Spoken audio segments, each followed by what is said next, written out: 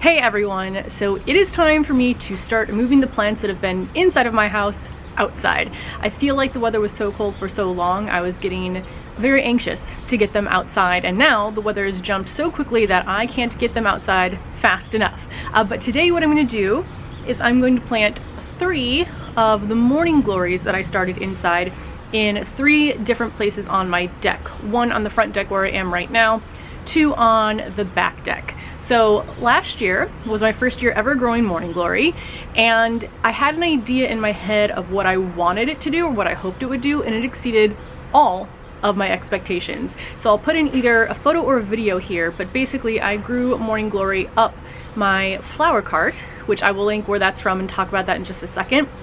And it essentially covered the entire canopy of the cart and looked absolutely beautiful. It was one of my favorite things in my garden last year. So I am planning to do that exact same thing this year with a few little tweaks from what didn't work as well last year.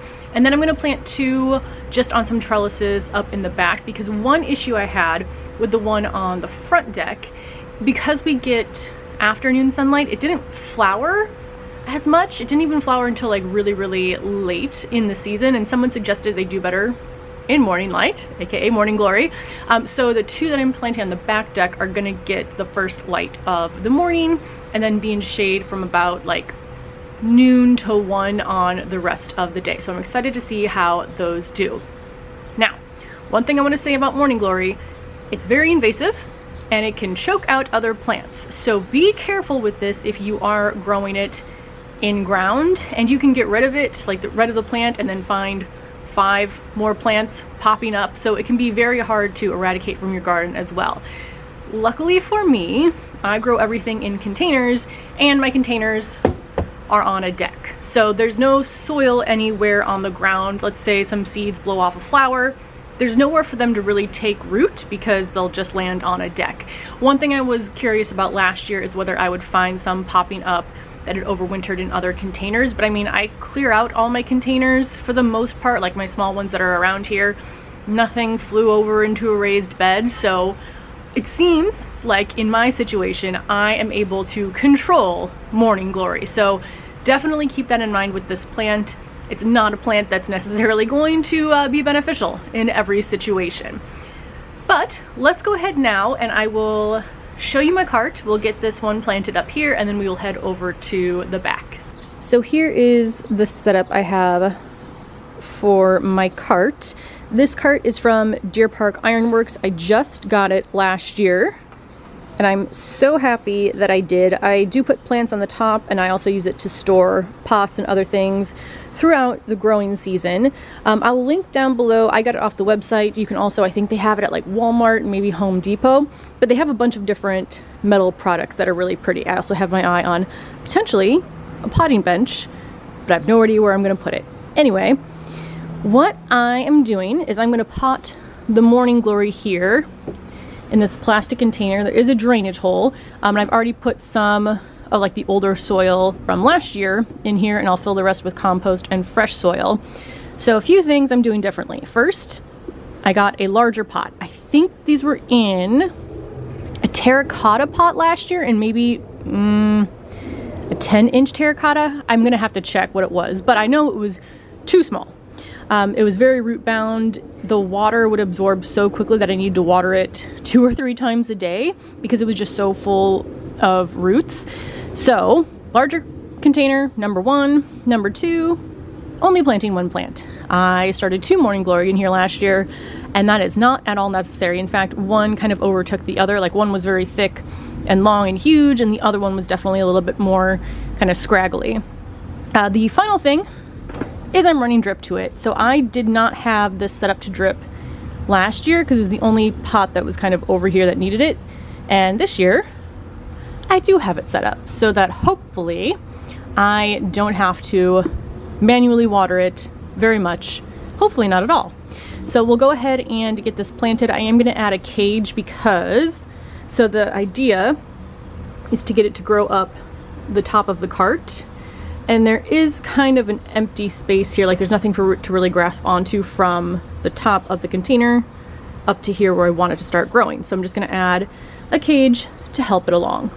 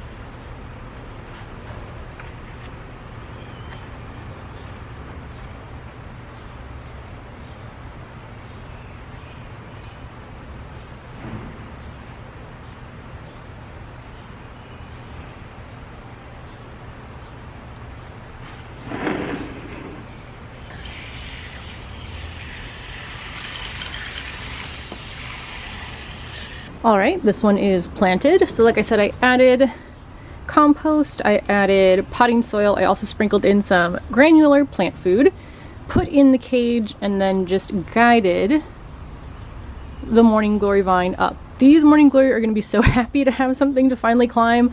I think one of the ones I'm planting out back has been climbing itself. They've been trying to climb each other, so I think they're going to enjoy it much better up here. So they'll climb up that cage and then eventually make their way up here to the roof.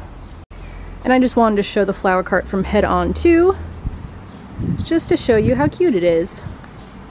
Over on the back deck now, I'm going to put one morning glory in each of these flower boxes. I know the containers look large just because they're so long, but they're actually a smaller volume than the one I just planted the other morning glory in, so one will be enough for each of these.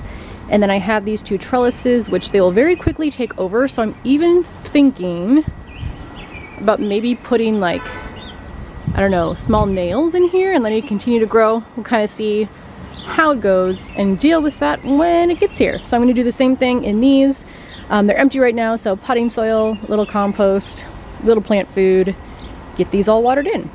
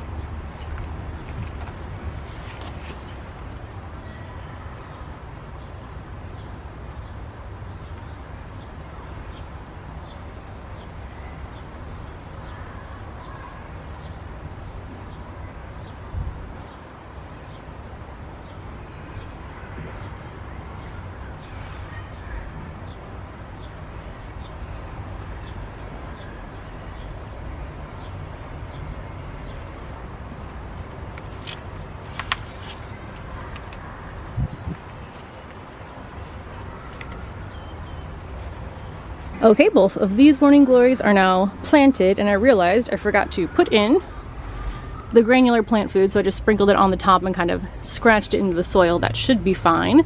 This first morning glory here was long enough for me to start to train up the trellis. Also, I think I mentioned this when I was getting my back deck organized video.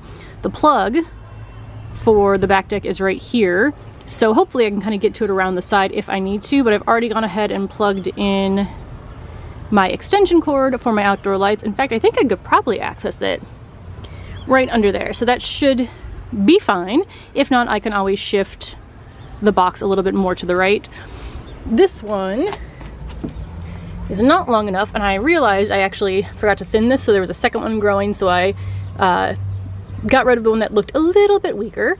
But this one is not long enough yet to reach the trellis, so I'll just keep an eye, and when it is, I will start to train it up here too. But like I said, these are gonna get the morning sun. I think it's about 11:30 right now. So this is where the sun hits as it starts to rise, and then we get shade in the afternoon.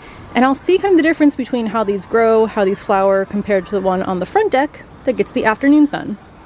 So that is everything for this video. Like I said earlier, morning glory are invasive, so be careful with them in your garden. But that is how I plan to grow them this year, and I'm excited to see how they do. Let me know if you have any questions below or any tips on growing morning glories, and I will see you in the next video.